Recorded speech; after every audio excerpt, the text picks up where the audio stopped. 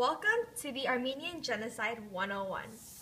This segment features Priscilla Liu, Charlene Yang, and Michelle Kim.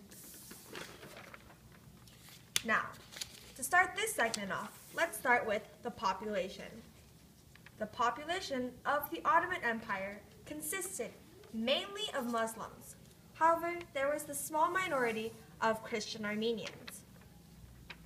Now, these Armenians were discriminated by almost everyone, including their own government. During World War I, the Ottomans felt that the Armenians were helping their enemy, Russia, probably because the Armenians have expressed their want for independence before.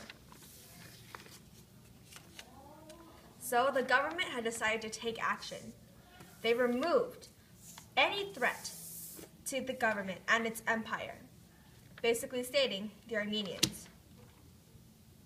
These Armenians were forced into concentration camps where they were subject to cruel treatment, such as physical abuse, rape, thievery, and even death.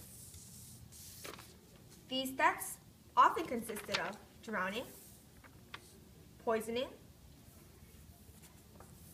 starving, and burning. The result, 1 million Christian Armenians dead. After World War I, the Ottoman leaders were put on trial. Obviously, some had died. However, some had managed to flee. Today, the people of modern Turkey would claim that this had never occurred. But we know that's just blasphemous. Thank you for watching.